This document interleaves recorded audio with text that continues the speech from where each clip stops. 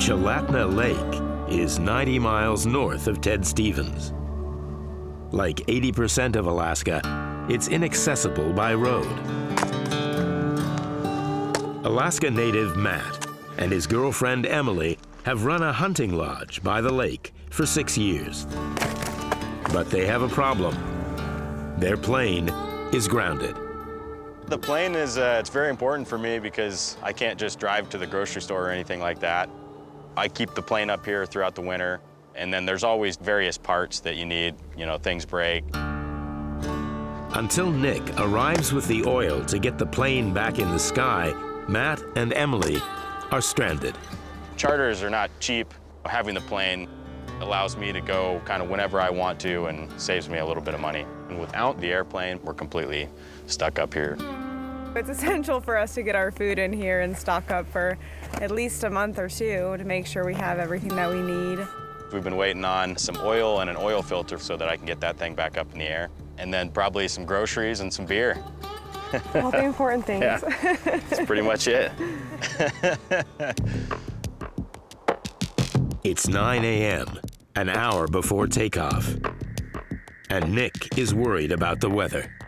The weather changes really quick in Alaska. Every day we do this, we have to deal with the weather and make decisions based on what we think it will be and our ability to do the flight and return. We normally don't launch unless we have a really good idea that we can make it to where we need to go.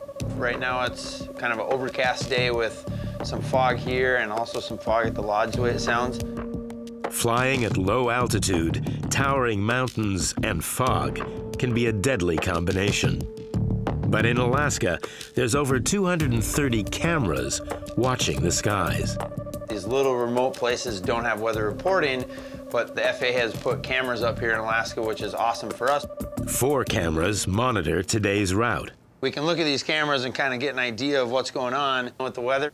On a clear day, we know that this mountain is right here. It's 8 miles away at 3,000 feet. And today we can't see that mountain.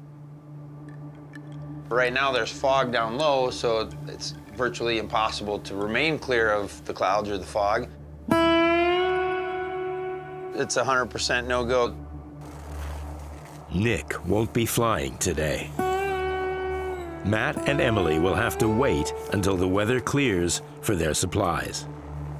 Yeah, it's frustrating from a business standpoint. Your planes are sitting on the ground.